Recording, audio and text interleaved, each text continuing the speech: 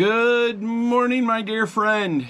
It is Sunday, December 1st. Our reading for today is 1 Corinthians 12, 13, 14, and a chilly good morning from Fairhaven, Michigan. We're looking at Matthew 7, verses 17 through 19. Those verses say this: "So every healthy tree bears good fruit, but the diseased tree bears bad fruit.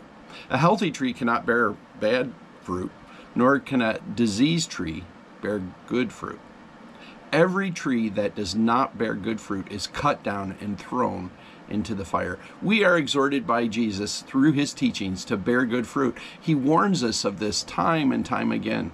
In Luke chapter 3 and verse 9 it says, "Even now the axe is laid to the root of the trees. Every tree therefore that does not bear good fruit is cut down and thrown into the fire." Many times we're just concerned about our actions or how we respond in situations, and it's true, those give us a picture of fruit. But the Lord wants us to bear good fruit in every way, having our lives full of the fruit of the Spirit, so that our responses, our life, our action are all in line with his thoughts. Let's pray.